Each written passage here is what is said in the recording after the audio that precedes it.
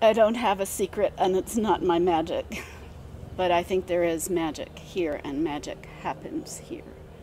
And I think it's the combination of students who are so inspired and committed to learning, and they come from everywhere, all over the world, and they learn from each other, and we learn from them, and they learn from us. So it's an atmosphere and a community, living in community that inspires us, I think, to be open to learning that is more than the ordinary.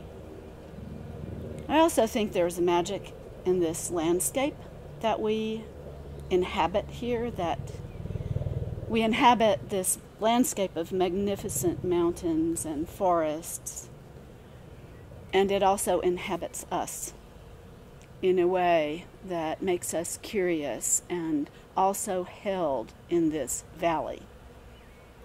The Saas-Fee, sometimes translated the Valley of the Fairies. So the magic of the landscape, the magic of the people that come from everywhere to learn, teachers and students together, the magic of living in community where people bring a lot of different cultures and languages that really make us think about how we think, how language shapes our thinking.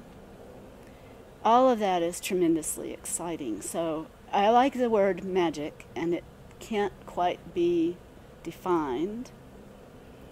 And I like the word mystery or mysterious, because I think we make art in a different way than any other field. We make art to ask questions and find surprises, to find beauty, but beauty not always pretty, beauty that enlivens us, whether it's dark or light, because it's honest.